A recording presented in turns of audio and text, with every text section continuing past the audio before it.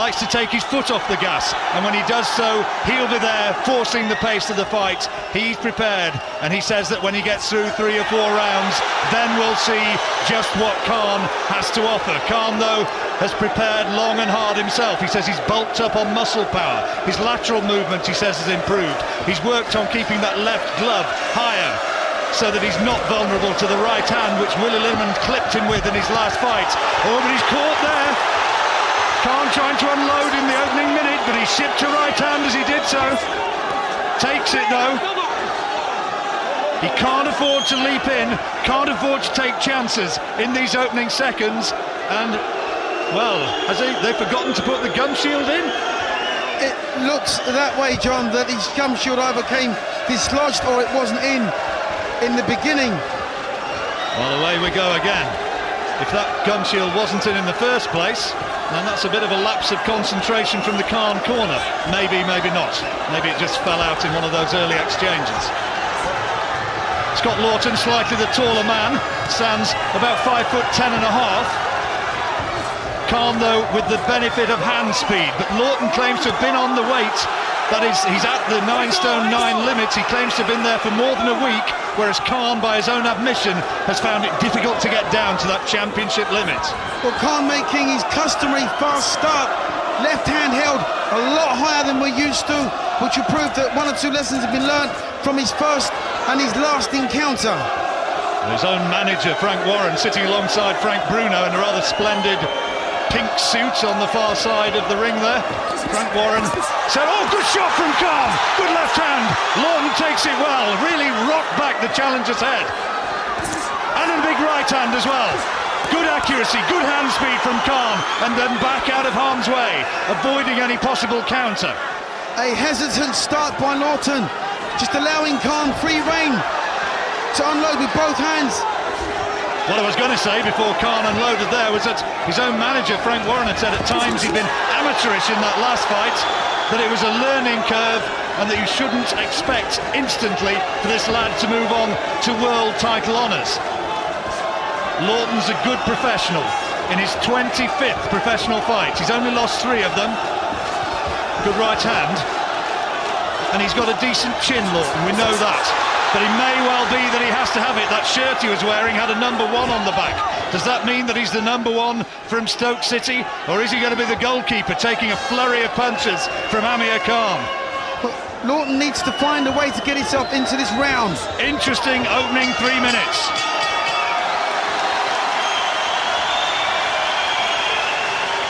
I thought Amir Khan had a pretty good opening round. He'll be happy with the way things have gone so far. Yeah, a very apprehensive start from Lawton, allowing Khan much too much free rein, but Khan's hand speed has always been very impressive. Khan looking to tee off, good left hand, but Lawton takes it well and works off the ropes and lands a solid right hand. Lawton gets his first moments of success and a slight trace of a smile across the face of the man from Stoke-on-Trent. Worked off that ropes and landed a solid right hand. Here comes Khan again. That blurring hand speed, which has been his signature since he turned professional, and indeed through those amateur days that saw him to the Olympic final in Athens in 2004.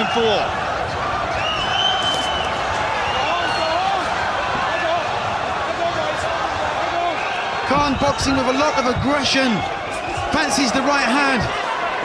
Lawton not a one-punch knockout artist, we have to say that. 4 wins of his 20 have come inside the distance. He tends to wear people down through his strength and his fitness rather than take people out with single shots. Khan, of course, is maybe the opposite. 10 wins inside the distance in his 13 victories. And here he comes again, trying to plant his feet to get maximum purchase. He said in one of his press conferences this week that he likes to get into a toe-to-toe fight because that's what the fans like. He doesn't want to just box people's head off, but whether that's a wise policy or not, I'm not so sure. But he's dominating this fight so far. And Khan working head and body quite well. Jabbing to the head, hooking to the body, forcing Lawton onto the back foot where he's just least effective. Lawton took a solid right uppercut as he came inside and tried to work in close. Lawton's best win, arguably, against Peter McDonough, the man who beat Michael Gomez not so long back. Outpointed him back in 2005. And as I said earlier, he was going well against John Thaxton, the British champion who defended his title last night and who's been calling out Amir Khan. He was going well before being stopped in the 7th round back in March. Lawton needs to keep his chin down because Khan's aiming for it with the right hand every time. Khan throws the left hand to the body, the jab to the body, the right hand over the head. Khan's been improving his body strength in the gym at the Bolton Wanderers ground. He's employed a full-time nutritionist nowadays to help in what he admits are greater weight-making difficulties as he grows in frame. Clipped by a solid left hand as he gets inside, but now Khan wants to unload again. Good left hand, terrific shot, and Lawton momentarily, his legs stiffened, but he's holding on and showing his experience in buying precious seconds. That was Khan's best shot of the fight so far. Left hand from Amir Khan caught Lawton in the closing seconds of that round, really rocking his head back. And Lawton knew all about that late pressure. I've given the first 2 rounds quite clearly to Khan. Lawton looking a little bit shell-shocked for me. Hasn't quite got his punches working and is a little bit unsure of what to do with Amir Khan. Khan looking relaxed. A lot of the tension that he showed against Willie Limond is not in evidence tonight. This is a more complete performance. And Lawton just clips him with a little right-hand counter as he came in close, but Khan walking through that and trying to unload bombs to the body. But Khan's dominance thus far, John, has been totally superior. 12-round fight though, remember. Lawton is a strong man. His conditioning is exceptional. Khan landing a solid left hook into the body. Lawton looking a little bit hesitant though. He's allowing Khan to dictate. He's allowing Khan to be the aggressor, and has he got the skill, has he got the hand speed to clip Khan with a counter punch in the manner that Willie Limond did? Good jab though from Lawton there. Oh, lovely body shot. Lovely body shot, well placed by Khan. Really thundered that one home, Duke. Those are the shots which I know you admire, those energy-sapping body shots, trying to drag down the high-held guard of Scott Lawton. I just wonder when the fight back is going to begin from Lawton. He knew it was going to be a tough fight.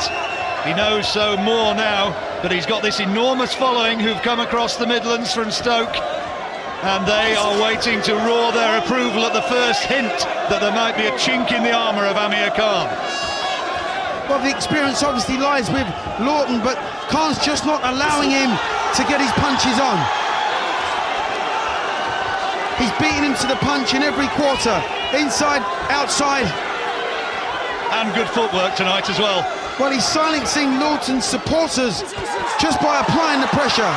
Excellent flurry of punches once more from Khan, who, having dictated the pace of things in the first 2 rounds, is doing the same in the 3rd. Good left hand and following up, head switching attack from head to body beautifully. Lawton needs to just release his hands. It's as simple as that. He's got to start getting his hands to work to get his confidence into this fight, where he can start producing some good form. Khan, incidentally, has now got a top 10 ranking with the WBC. Maybe that's a bit premature in some people's eyes because he hasn't beaten anybody yet of that sort of stature, but certainly he is unquestionably an emerging talent. Can Lawton, though, find something just to stem the tide here, which has been inevitably and unanswerably in the direction so far of Amir Khan? Some advice in that corner, Duke, to Amir Khan, suggesting that they're now thinking they could be in for a long fight. Let's tire him out. Let's go to work, because we're going to need our advantage in stamina and in strength in those closing rounds, if it goes as far as that. They're prepared to go for the long haul. Well, with a young, fit guy like Khan, you can't afford to be 3 rounds down. It's as simple as that. Lawton needs to try and turn the tide and find a way to do it right now. Needs a big round. Does this very likeable fella from Stoke. Oh, good left hand, his legs have gone again, and Khan senses that he could end it. It might end here and now. Can he take him out? And the referee has said it's all over. Victor Lawton signals the end. I don't think Scott Lawton liked it, but that left hand stiffened Lawton's legs, and that was impressive from Amir Khan. Looks of satisfaction and happiness on the far side of the ring from Khan's family, now congratulated by one of his trainers, Dean Powell. And there's Ricky Hatton, who's made his way over to see for himself just how this young prodigy is getting on.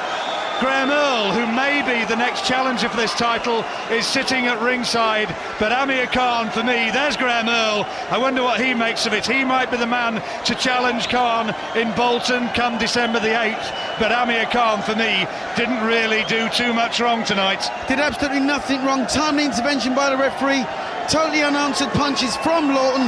The referee's job is to protect the boxer at all times, and that's precisely what he did. The show goes on.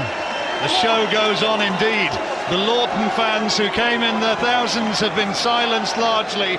The man did his best, but he wasn't in Amir Khan's class, and he knows now just what a talented fighter Amir Khan is. He said that in a couple of years he'll be out of sight, but he thought that he still had a chance.